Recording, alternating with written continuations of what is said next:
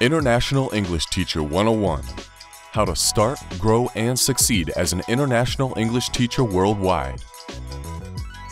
Teaching English as a foreign language, TEFL, or to speakers of other languages, TESOL, is a hot career choice these days.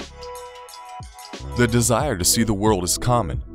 Travel is one way, but people are finding it hard to take vacations these days. What if you could combine seeing the world and working? It is not easy to find jobs overseas unless you have very specialized skills and advanced foreign language fluency. For native speakers of English, TEFL and TESOL seems like a great solution. There are as many ways to teach English overseas as there are people willing to teach overseas. Indeed, your motivation for doing so should be your main influence when selecting where and how to teach. Here are just a few of the ways to teach English overseas. Here are many chains such as English First and Wall Street that operate language centers in countries around the world.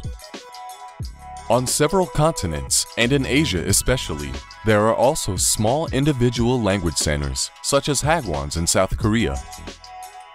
You can teach in public schools at pre-primary, middle, and high school levels. You can also teach at private schools. Many countries have an American school or a Canadian school, or an international school offering an IB program. You can teach at public universities. Teaching hours are very few, but class size is very high. So if you're teaching composition, for example, you'll have a lot of correcting to do. You can teach at one of the many private colleges popping up all over, some with associations or with US or Australian universities.